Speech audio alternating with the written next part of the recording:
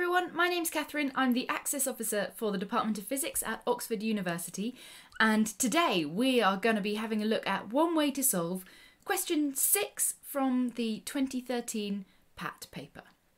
That question goes like this.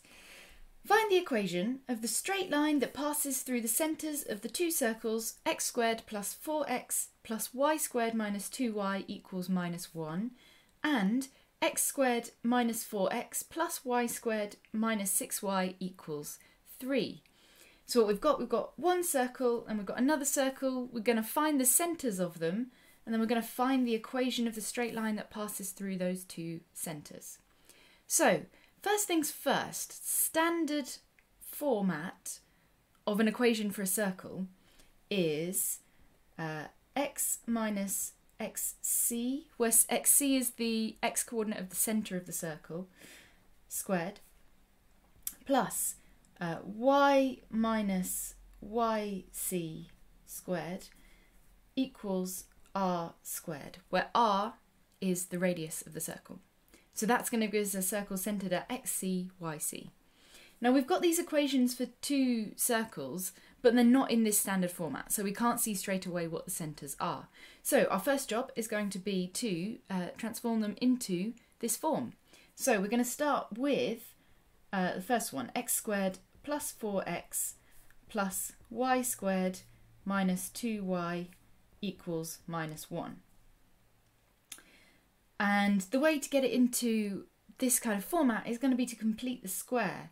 So what's that going to give us? That's going to give us, so we're going to have an x in our first bracket, and then to get the 4x we're going to need a plus 2, because if we multiply out x plus 2 squared, that's going to give us x squared plus 2x plus 4, sorry, x squared plus 4x plus 4, so we're going to need to subtract a 4 from there to make sure it all balances out, to make sure we've properly completed our square.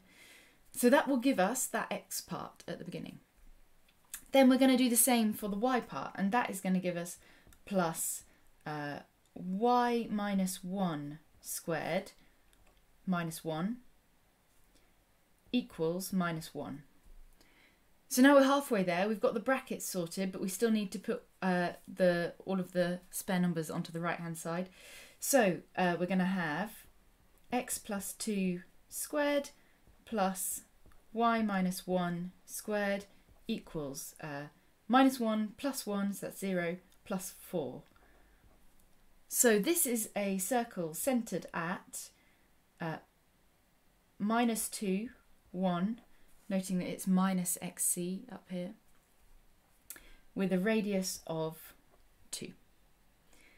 So that's the first circle sorted. We now know the centre of that one. Let's do the same thing for the second circle. So the second circle, the equation for that one is x squared minus 4x plus y squared minus 6y equals 3. So same process again. Let's get cracking on completing the square. We're going to have x minus 2 all squared minus 4 plus y minus 3 all squared plus 9 equals 3.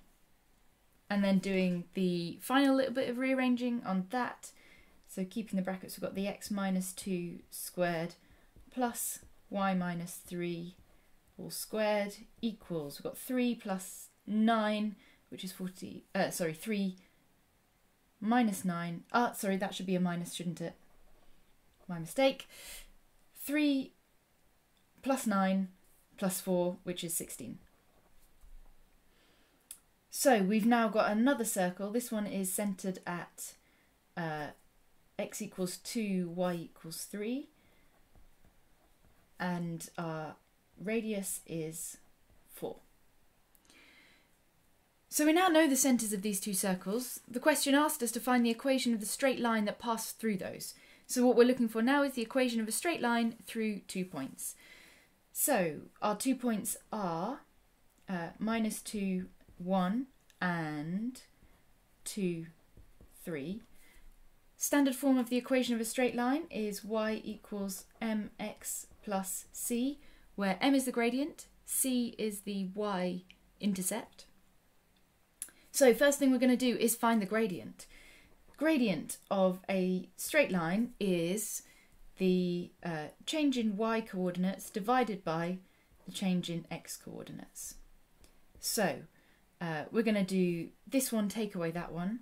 So that's going to give us on the top 3 minus 1, and on the bottom it's going to give us 2 minus 2. So that is 2 over 4 or a half. So we've got a gradient of a half. We've got points and we've got our gradient, so we can work out C, the y-intercept. So if we just rearrange that, we can see that C equals y minus mx, and we can use any point we like to substitute into that and find our y-intercept. Let's use this one, x equals 2, y equals 3. So C at 2, 3 is going to be y is 3, m is a half, and x is 2. So 3 minus a half times 2 is 3 minus 1, which is 2. So our gradient is a half, our y-intercept is 2, which means that the equation of our line is